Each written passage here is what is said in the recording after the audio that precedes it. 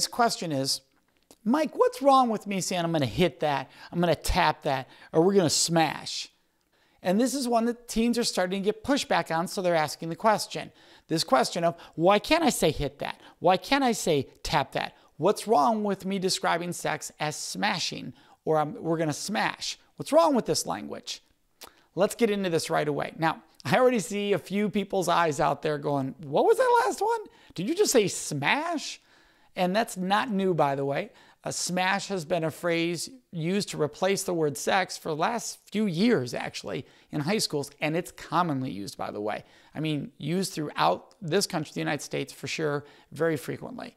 So let's look at each of these. First of all, the smash one. This idea, this violent smashing together as a way of describing sex. Obviously, smash sounds violent. You wouldn't say, hey, let's use a word that describes passion and say smash. That's the danger with all this language, and that's what I want to address today. There's a difference in describing being passionate with each other and describing violence. Huge difference, right? Smashing something is violent. It's violent. The idea that I'm going to smash something, whether a hammer or something else, it's violent. The idea that you're going to hit that is violent. The idea that I'm going to tap that. Now that one, some people go, well, that doesn't sound as violent. No, but it also doesn't make sense. They even just say, like, just if I'm with college students or military and people bring up, oh, tap that, I'll be like, hey, tap that. If you tap it, it ain't going to do anything. And people start dying laughing because they visualize it. They're like, it is a stupid phrase, tap that. Here's the problem with it, though. Tap that or hit that. Hit is blatantly violent, no doubt about it. But notice both of them depend on the second word being that. Hit that. Tap that.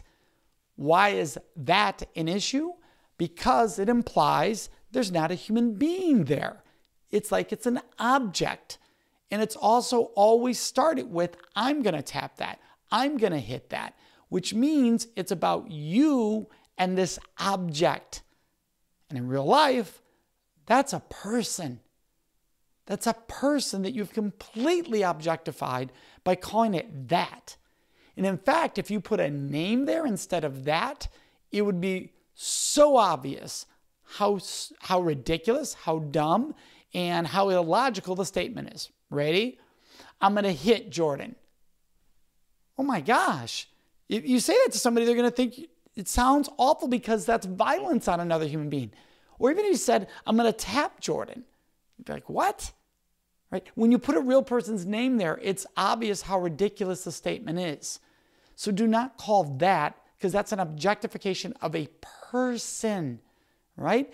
And that's what we have to remove away, the objectification, remove away the violence. You can still be passionate in your words. There's a lot of words you can use that are passionate and not based in violence, right? And that's what we're talking about here. Remove the violent language.